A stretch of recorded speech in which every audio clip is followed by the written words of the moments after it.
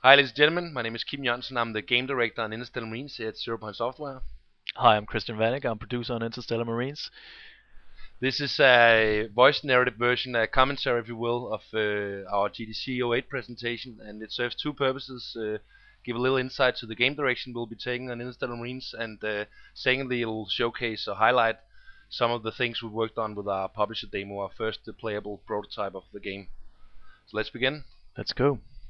First off, we want to talk a little bit about the world of Interstellar Marines. We want to convey a realistic future where mankind has colonized most of the solar system. It's everyday life to live on Mars, to live on the Moon, to live on Earth, of course, and to take a space bus from the Moon to Mars in 4 hours, like you would do if you were going to Australia. Now, obviously, in this future universe, we have this really central organization called IGO, which is basically the NATO of the future. Their military branch is called the Interstellar Marines, which is a top secret military branch, basically like your SEALs of today or Delta Forces. And what we want to do with the player is to place him as a part of this part of these special forces and have him experience a tour of duty through the solar system. Yeah, they start off the characters and become as Navy SEALs and become part of the Interstellar Marines, which is the first line defense against threats like another alien species, but they also guarding development projects in viral and biological warfare. One of the things that ITO is working on and the forefront of their projects is actually the first colonization of another solar system, and it's Project Valhalla, and it's where the first contact with another alien species is taking place. We get to go there. With devastating consequences, and obviously that's the culmination of the story. But the story progresses, the threats get bigger and bigger, and at the end you come face to face with another sentient species. Yeah, you smack down in the middle of it, so it all adds up to establishing first contact in the first game, and that the end of it be us traveling to another solar system and back, and fighting the race, and a lot of questions remains. And again, when we talk first contact, we really want to do to the genre, to the story, to the vision of first contact, be as realistically as possible. And one example we come up with is to show how World War II movies portraying Omaha Beach has done it their way, and in recent times with Saving Private Ryan have done in a much more realistic way. So we want to do that to the sci-fi genre. Because when you saw Saving Private Ryan in the theater the first time, you're like, wow. I mean, you've seen this scene so many times before. You've seen Omaha Beach in so many movies, and before you go see Private Ryan, you're like, another World War II movie. But the take on it is just completely fresh and new, because the way they depicted this horrible battle was just so realistic, so brutal, so in your face. And if we can do that to the sci-fi shooter, well, we've completed our mission. That's what we're out to do.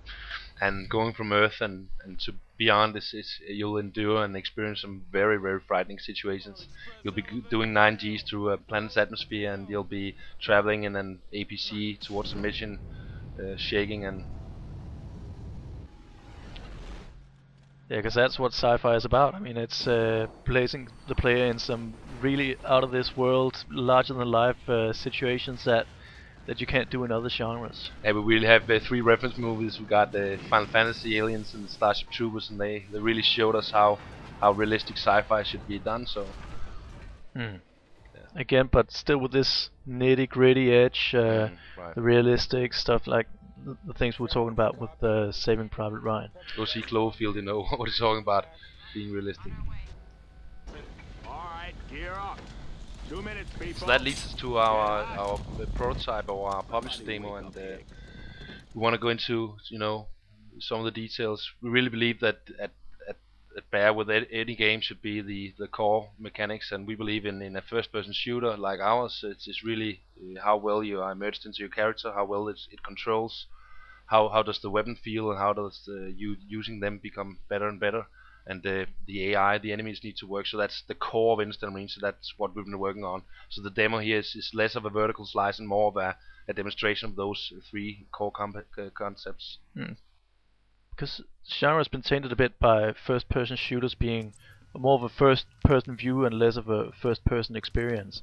And we want to make it a true first-person experience by integrating the HUD into the helmet as not to make noise in the picture by having some weird display up in your side of view. So. And immersion to us is actually looking out the eyes of your character. So that means if you're hit by bullets, if you are attacked by a creature or some other things you experience to the character, you want to do that to the character and you want to see it through the eyes. Yeah, check this out. Now he's running, and you'll actually see the breath coming up on the inside of his helmet because he's losing his breath. Now he's sprinting. It's just not speeding up the camera. It's totally changing the experience by shaking the camera. You feel the weight of the character as you hit the ground. That's what we want to do. That's immersion. Yeah, and that goes for all the environment effects as well. As you're standing underwater, and you can see how the water bounces off the character. And once you were inside your character, the water was running down your helmet, and all that helps us be even more true to what would it be like. So that's interesting when we talk sci-fi. It's actually saying, okay. Again, this is another detail. Like when you get hit, it's not just a health bar counting down. You want to really get that feeling of being hit. You can see his side gets red. You can hear his heart pounding. He has a ringing for his ears, and instead of your regular health bar on the left side that goes from yellow to red. I mean, you need to get that visceral feeling. Is experience the game so immersive that you'll doubt just where reality stopped in the game began. Because if you're really immersed into the character and into the story, you don't want to quit. You just want to keep playing because it's like being there yourself. And it goes for the interaction with the AI as well. Presented these shark creatures, and as you can see, this guy really going to ragdoll, being shaken around. Again, that visceral feeling of being attacked by an enemy AI. Yeah, that leads us to the weapons of the game. We're doing this is an SMG, is one of 27 different weapons, and want to be true and to say, okay, if it were a realistic weapon in the future, what would it feel like? What would it look like? And Aliens did that good with the M41A pulse rifle. Yeah, because what we don't want to do is make lasers or the BMG of Doom, because somehow you lose that contact with your weapon.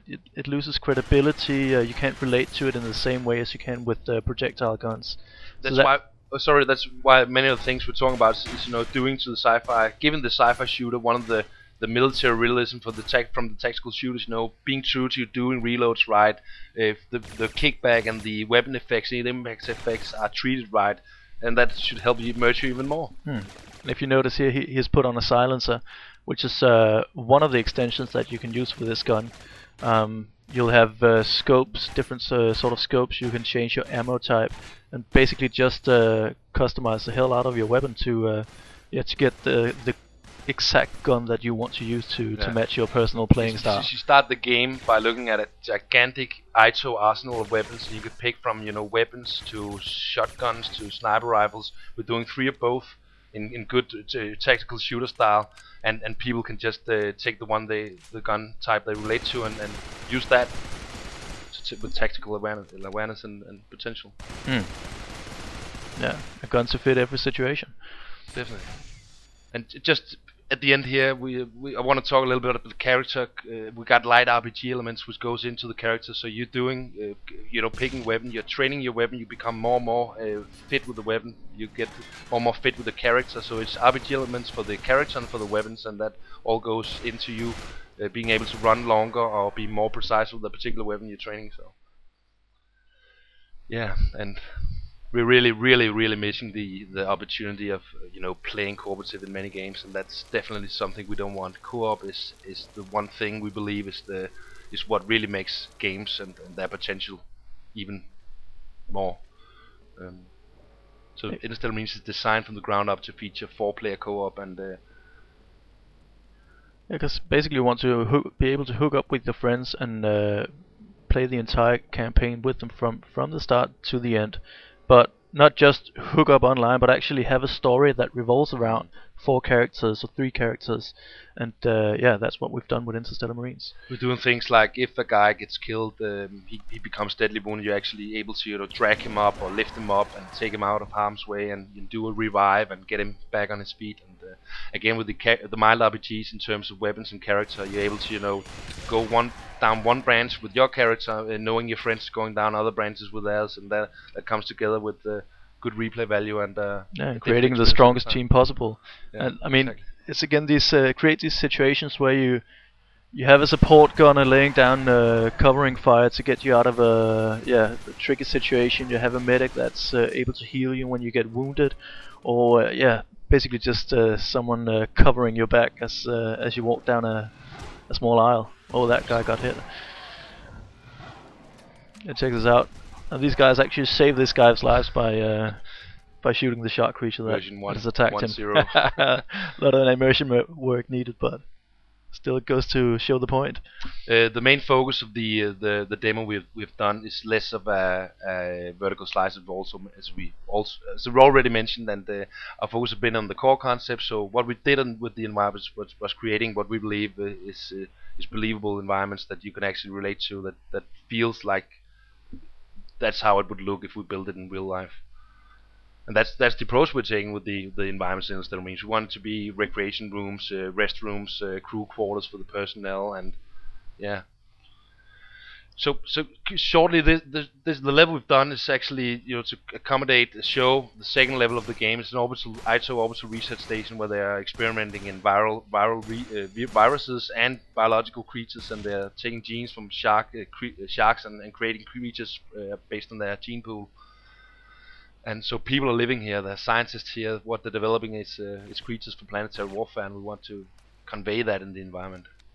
One of the things we're working with is simulated systems for water, for fire, for electrical systems, to really give the illusion that you're in a living and breathing world. If you shoot out a power box, you'll be able to turn off the lights. When you walk underwater, you'll have water effects on your helmet. If you push a chair into the fire, the chair will actually catch on fire. Yeah, and we're doing what is a core at the Interstellar Marines in terms of level design is actually doing open-ended levels. So it means that you can take one way or do another based on your gut feeling or how you want to go with it. So we don't want it's not a rail shooter in Interstellar Marines. It's much more of presenting you with an environment that you're able to explore and do the things you're sent there to do, like in real life. Yeah, and finally we have a little prototype demonstration here of some proprietary technology we're working on. It will go a long way to show how we want to create a technology that will immerse you even more into your character. Let the thing talk for itself.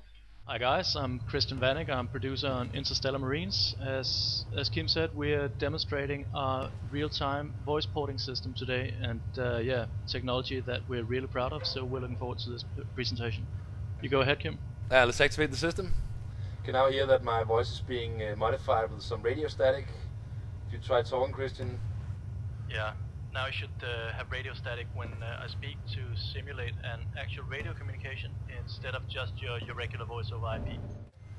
My voice go into the environment, and the reverb of this maintenance access is actually being processed on top of my voice. You try opening your helmet, Kristian. Now you can hear that my voice is actually also present in the game world, and I have the reverberation of the room influencing it, so it's actually changing a bit compared to before when you just heard it with the radio. And as I move away from you, the sound node will become more distant and at the end just disappear, so about now I should only be present in your radio. Now if I really raise my voice, I can hear you nice and clear. You'll actually be able to hear it in the game world because the volume of my voice affects the environment. Here we go again. Nice and clear. Can you hear me? Well, I can hear you. I think you should move first. Good reverb here for the kind effects. I'll just try to move out here. Shoot it through a few. Try raising the voice. Hello? Nice. Okay, try turning off your radio. Yeah, I'll try to turn off my radio about now. So now you should be able to hear my voice with the occlusion of the door, but not with the radio, and it changes as Kim opens the door, because the occlusion of the door disappears. It's really nice to communicate here. Okay, the shark creature coming now. And I've raised my voice. I can say, hey! Okay, that basically wraps up our presentation. I'll let you have the final word, Kim. 15 minutes isn't that long a time when you got a game this ambitious, so I hope this have sparked your appetite and contact us and let's show even more.